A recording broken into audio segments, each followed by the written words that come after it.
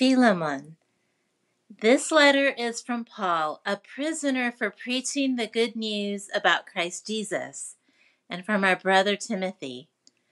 I'm writing to Philemon, our beloved co-worker, and to our sister Apphia, and to our fellow soldier Archippus, and to the church that meets in your house. May God our Father and the Lord Jesus Christ give you grace and peace. I always thank my God when I pray for you, Philemon, because I keep hearing about your faith in the Lord Jesus and your love for all of God's people. And I'm praying that you will put into action the generosity that comes from your faith as you understand and experience all the good things we have in Christ.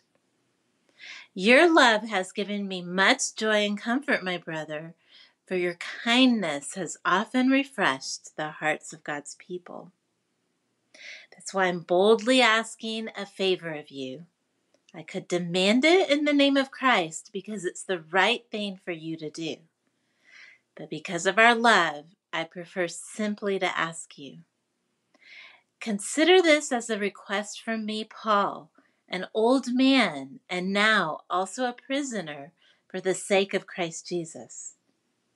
I appeal to you to show kindness to my child Onesimus.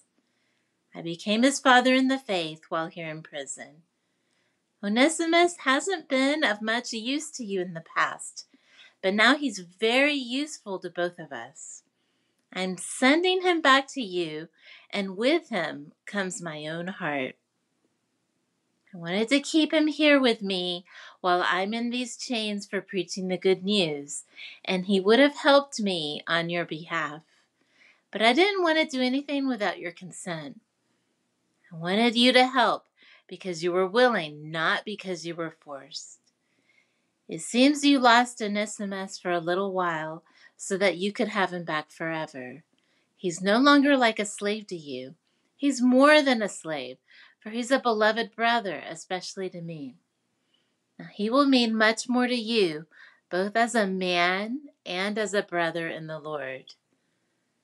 So if you consider me your partner, welcome him as you would welcome me. If he has wronged you in any way or owes you anything, charge it to me. I, Paul, write this with my own hand. I will repay it, and I will mention that you owe me your very soul. Yes, my brother, please do me this favor for the Lord's sake. Give me this encouragement in Christ. I'm confident as I write this letter that you will do what I ask and even more. One more thing. Please prepare a guest room for me, for I'm hoping that God will answer your prayers and let me return to you soon. Epaphras, my fellow prisoner in Christ Jesus, sends you his greetings. So do Mark, Aristarchus, Demas, and Luke, my co-workers. May the grace of the Lord Jesus Christ be with your spirit.